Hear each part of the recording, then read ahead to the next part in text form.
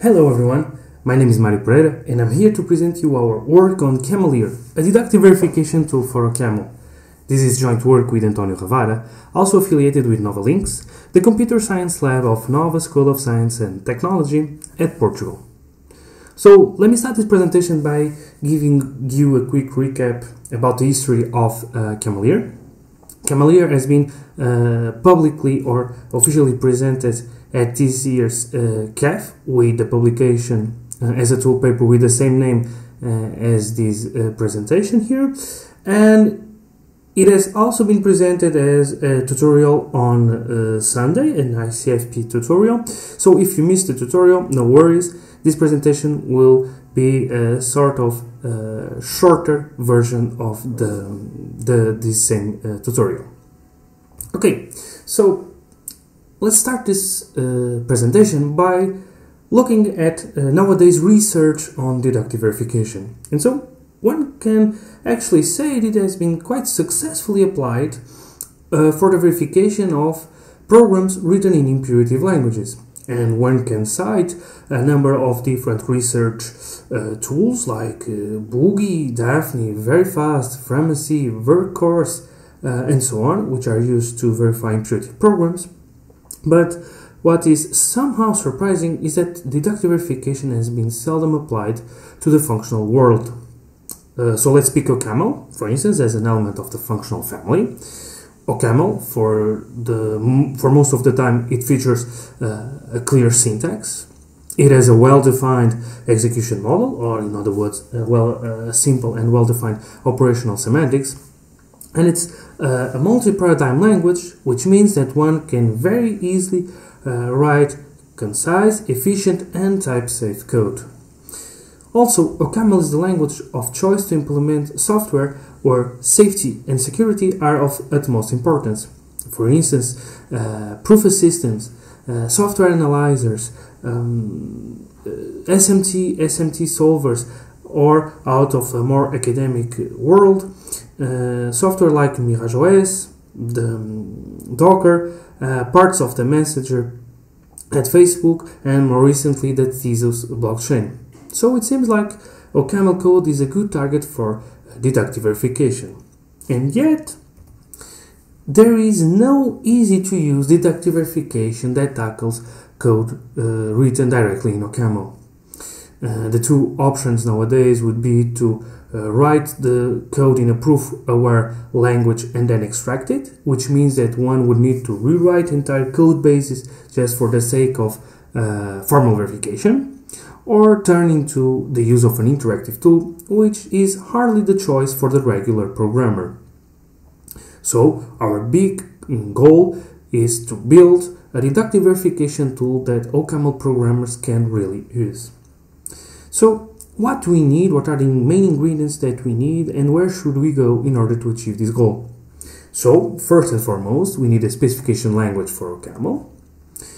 In order to annotate code. Then we need a VCGen to compute verification conditions from the input annotated program.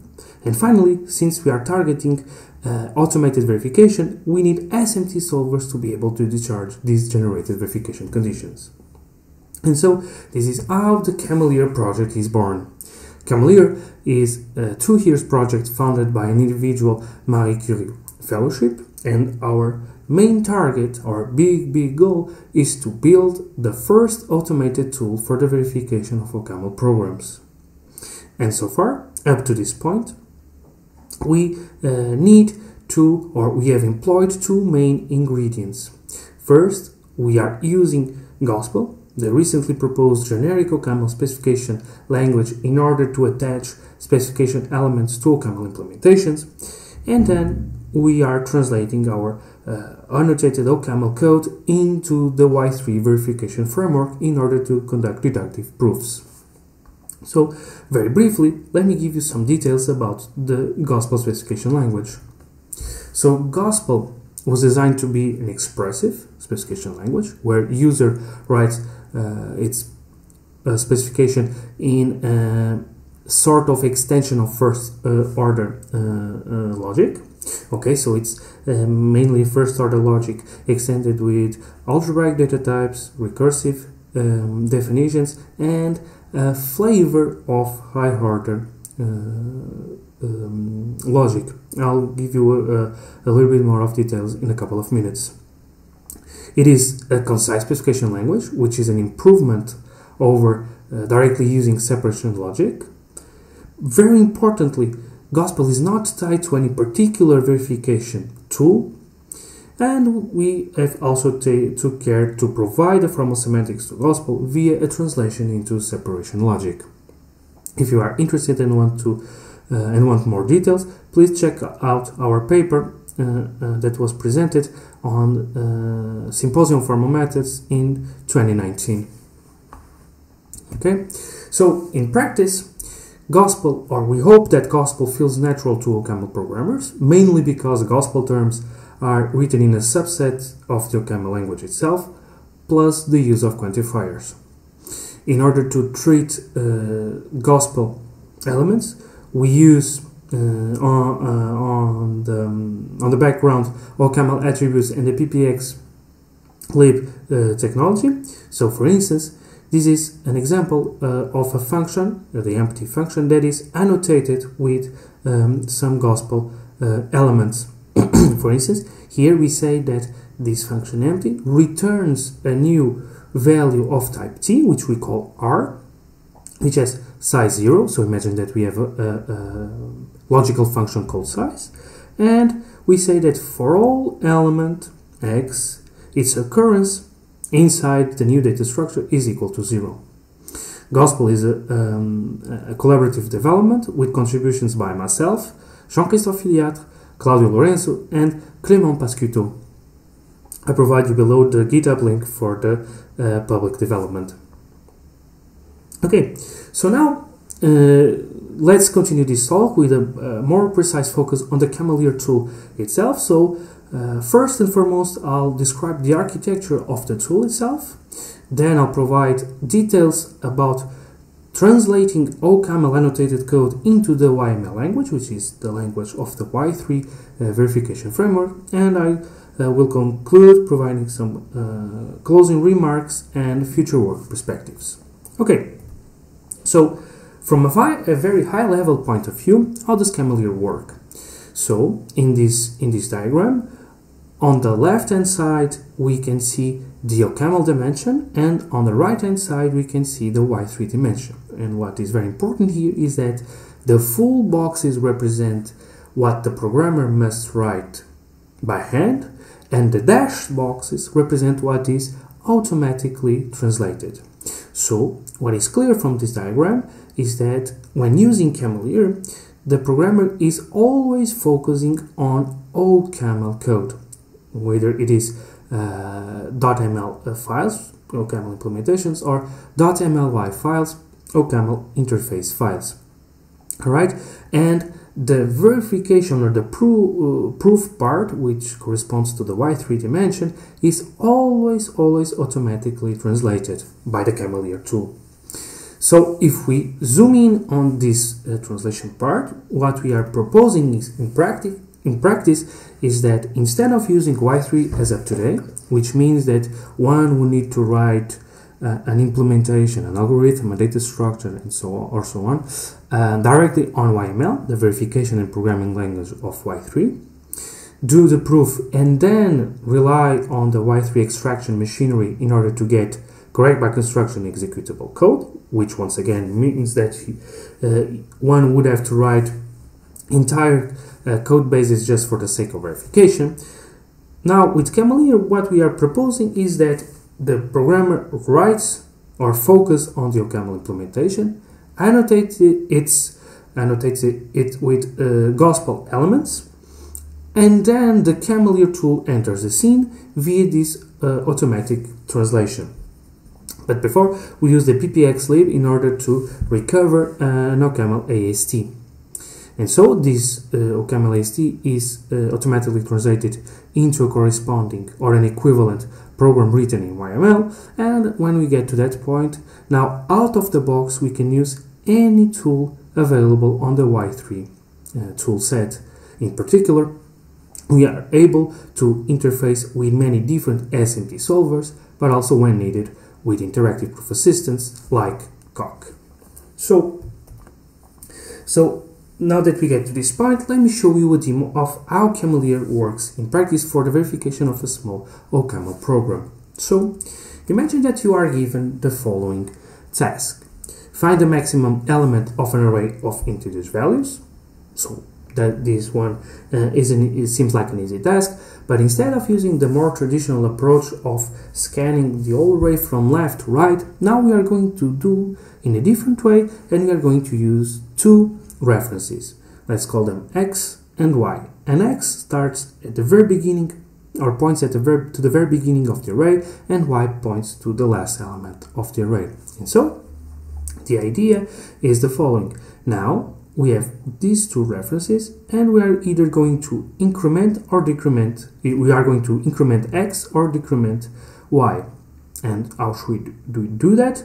So when x, or the value pointed by x, is smaller or equal to the element pointed by y, we increment x. So this is y. In the first step, x is now pointing to 10. Okay. So now on the second iteration, the second step, x is also going to be incremented, okay, because it's pointing to 10 and y is pointing to 13. All right, so now x is pointing to 73. So at this point, or when it comes to this case, so now we are going to decrement y, okay, and now once again we need to decrement y because it's pointing to -7 and x is pointing to 73. And actually we are going to decrement y several number of times. Okay, so decrement, and now it points to 42. And at the very last iteration, y is pointing to -1 and x is still pointing to 73. So y decrements, and at this point the function returns the value of either x or y, which corresponds to the maximum element within the array. Well, this simple function has a very straightforward implementation as an OCaml program. All right, so we use a while loop to traverse the array using the two references x and y. The array here is called A, and so other than the OCaml implementation itself, one can very easily spot specification elements in the form of gospel comments. Okay, so inside the while loop, we can see the loop variant, which ensures loop termination, but also loop invariant, which is a condition that must hold throughout every iteration of this loop. So the first clause in the invariantly simply states that we are correctly using references x and y, so x is always less or equal to y, and y can never go beyond the limits of the array, of course. So the second clause is a little bit more interesting. It says that every element either on the left of x or on right hand side of y, so for each of these elements, either that element is smaller or equal to the element pointed by y, or is smaller or equal to the element pointed by x. Okay, and so why this invariant is enough then to prove soundness of the function is that by the end of the loop iteration, we know that x and y are pointing to the same value, so we have scanned all the array, so every element on the left hand side of the final value of x is smaller to this element, and every other element on the right hand side is also smaller or equal to the element pointed by x and y. Also, we can attach a precondition to the max function, in this case that this function only works for non-empty arrays. This is a precondition, right? And so As a post condition, we assert that the result R is within bounds of the array, and of course the maximum property is that every other element within the array is less or equal to the returned element. So in order to use Cameleer to conduct the proof that this implementation adheres to the specification, it is as simple as writing Cameleer followed by the name of the OCaml file. So once we do this, we are immediately presented with the Y3 integrated development environment. On the left hand side we have our proof tree, on the right hand side we have the code. Okay, so once I click here I can see the original implementation, right? And if I choose the task tab, I can see what Y3 has generated as a verification condition for proving the correctness, the soundness of this max function. Right? So this is quite a big formula. So first, before attempting to proving it, I'm going to use a strategy or a transformation of Y3, which is called split VC, which is going to split, as the name says, my verification condition into smaller ones. And for now, these are much simpler ones. For instance, this one states loop invariant initialization. This one is for safety. I mean, every index is within array bounds. And for instance, loop preservation and the post conditions, which are much simpler now. So if I choose this node here and I call my favorite SMT solver, for instance, AlterGo, so everything is green, so which means that AlterGo was able to discharge each and every one of the generated verification conditions for this function. In other words, the specification adheres to the implementation.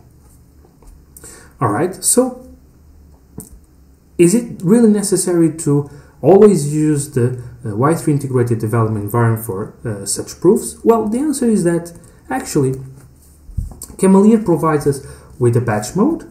Alright, and once you choose to use the batch mode, you only need to specify the prover that you want to use to try to discharge every verification condition. So in this case, I'm also going to use the AlterGo SMT solver, and once I press enter, you see that there is a bunch of valid printed in green. So it means that each and every verification condition is automatically discharged by AlterGo. So in the background, the batch mode is always splitting automatically for you. So this is also another way to use Cameleer when you do not really want to use the Y3 integrated development environment, for instance, for simpler proofs and for simpler specification. Okay, so continuing with our presentation, now that I've shown you how Cameleer works in practice, let me give you more details about how we are translating OCaml into IML. So, a couple of words about the subset of OCaml that we are currently targeting. We are currently supporting what one can call core OCaml, which roughly corresponds to Camelite, plus support for functors. So in particular, this means that we are not supporting the objective layer of the language, neither some more type-oriented features like GDTs or polymorphic variants. We also have a limited support for high-order functions. This is a limitation or a constraint imposed by both Gospel and Y3, and in particular this means that we do not support, or we are not able to prove and give specification to higher order effectful functions, only those that do not perform effects. And also we have limited support for mutability. Now this is a constraint imposed by the Y3 verification framework. Okay, and in particular this means that we are not able to deal with mutable recursive data structures, because Y3 does not or cannot statically know every possible aliasing within the program, because Y3 does not feature any particular memory model. Our translation is defined as a set of inference rules, but today I'm going to give you an overview of this translation via a couple of examples. Okay, so the first one is a very simple even-odd function, which are two mutually recursive functions. Okay, and so the gospel elements are written in those special comments that we have seen before. And so the first step that Cameleer is going to do is to translate these comments into proper OCaml attributes. Okay, and so now this is a valid OCaml program, which can be very easily translated into YML counterpart. Well, in this case, now what is important to note is that the specification elements are now part of the implementation itself. Also, it is very important to note that let_rec on YML is limited to functions. So if you try to build, for instance, a recursive list using let_rec, Cameleer will complain. Now, moving on to how we deal with cycles, or for instance, while loops. In this case, we write the invariant also as a gospel comment, but now the generated attribute changes a little bit of the location of the comments. So now it is attached to, or properly attached to, the while keyword. But now, when we get to this part, it is also very easy to produce an equivalent YML code. Okay, so the next feature is how one can build logic and ghost functions. For instance, the Fibonacci implementation, textbook implementation, is not very efficient, right? Because of repeated computation. But it's very, very interesting as a specification function, or one that we can use inside other specification elements. For instance, we can use fib inside the post condition of the fib main function, right? So what I need to do is I need to attach a logic attribute to this function, and I also say that this is a ghost function, so it should be erased before compilation because it has no real purpose for executable code. Also, the fbox function here, the first argument is only an auxiliary argument in order to make the proof and the specification task easier. So it can also be erased before compilation. All right. So this can also be very easily translated into into YML. But now we see that the ghost and function keywords are used. Function is the keyword of YML that states that the fib function can be used, both in program and as well as specification. Now, imagine that we we want to declare a type of lists that are always non-empty. So what we do, we create a new record type, we call it non-empty list, and we attach a typed invariant that says that the self field always stores a non-empty list. And now we can build a function head where the first branch of the pattern matching always asserts to false, right? And so, luckily enough, on the YML side, we have the absurd construction, which has the exact same semantic as the assert false construction, which is already treated in a special way by the OCaml type checker. Also, typed invariants are readily supported by the YML language. Okay, so now more interesting is how we deal with the module language of OCaml versus the module language of Y3. In particular, the Y3 module language is not as expressive as the OCaml one. So imagine that we have this submodule mult inside a larger development within an OCaml file.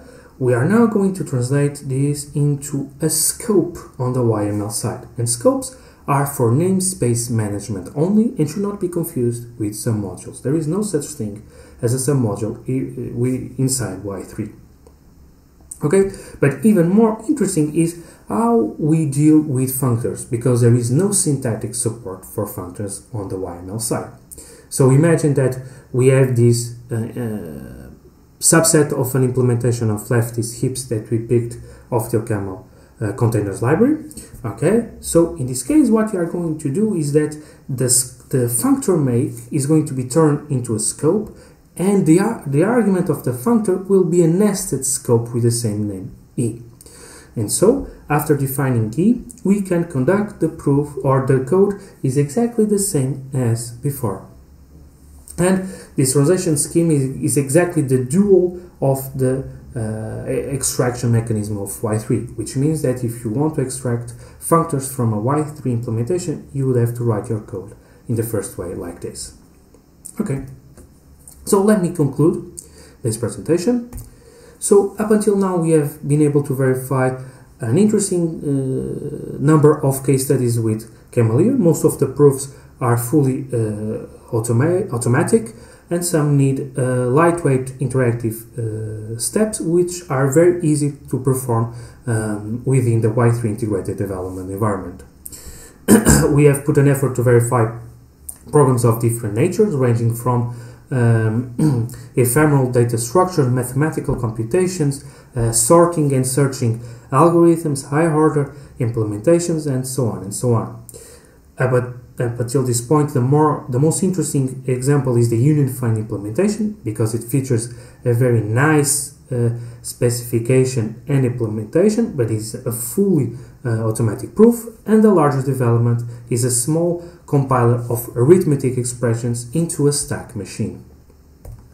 Okay, so up until this point we have built a deductive verification tool for a representative subset of OCaml, and we are very happy and believe that this is an usable tool to verify realistic case studies, as shown by the number of case studies that we have been able to verify so far. In the future, we would like to be able to produce a proof of correctness from OCaml into YML, one that shows semantic preservation, and we would like to augment our class of OCaml programs that we are able to verify. As a first step, for simpler heap manipulating programs, will feature translation into the Viper intermediate verification language, and for high-order effectful programs, we'll go into translation into the CFML tool. And the big question that we pose to ourselves at this moment is that, is Cameleer ready for even larger case studies? We believe so, and we have a number of different projects running now with very promising results. So I thank you very much for your attention and give you with the GitHub link for to the public development. And I also thank you Horizon 2020 and Nova Links for financial support. So thank you very much for your attention.